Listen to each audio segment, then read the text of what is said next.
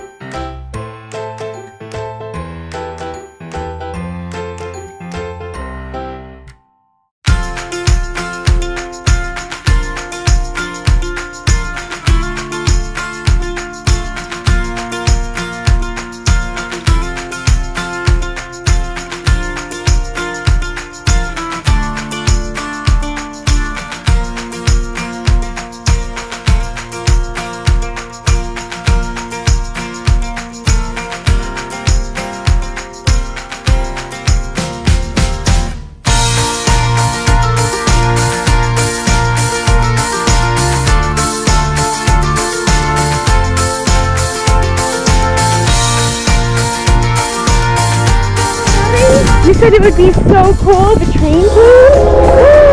Woo! Here it is!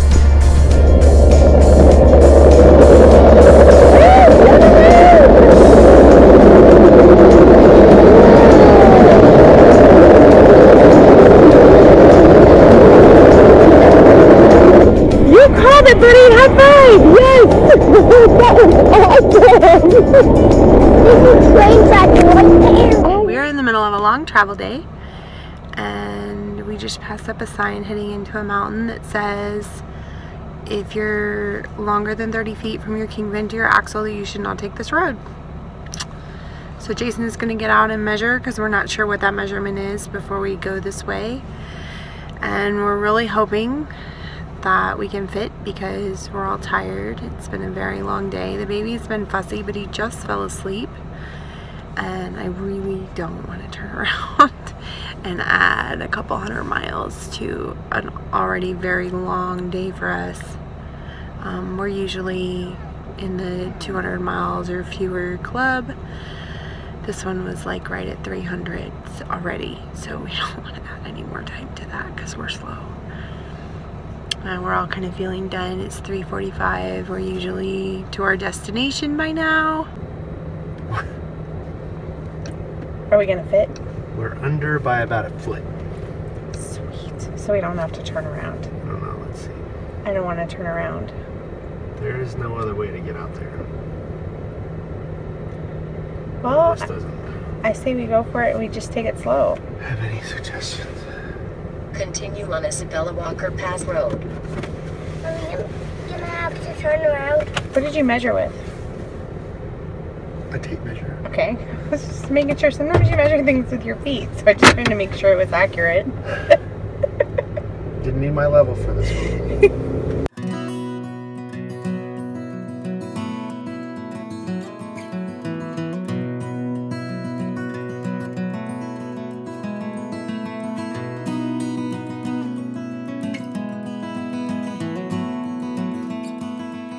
Once we got to California, the views were absolutely breathtaking.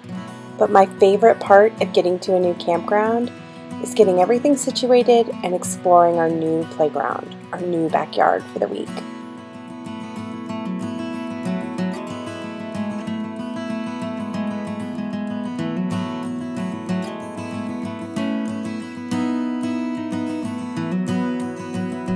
When your sissy takes you for a walk, what happened? What happened? Did you go for a walk with Sissy? Sit down. Your Sissy's a mess.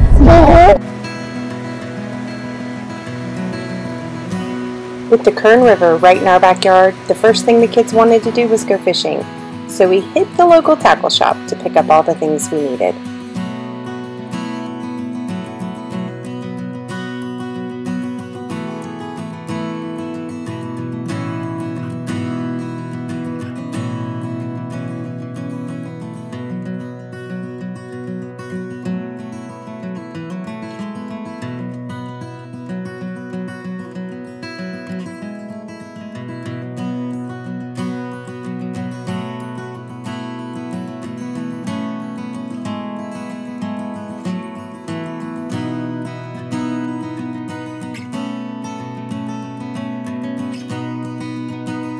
Unfortunately, we didn't have any luck, but we sure had fun trying. I've heard people say it must be nice to be on vacation all the time. And this isn't a vacation. It's still life with kids. It's not always easy. There's still laundry and dishes and toddler tantrums. Sometimes we just hang out. We do things we used to do in a house, like have dance parties.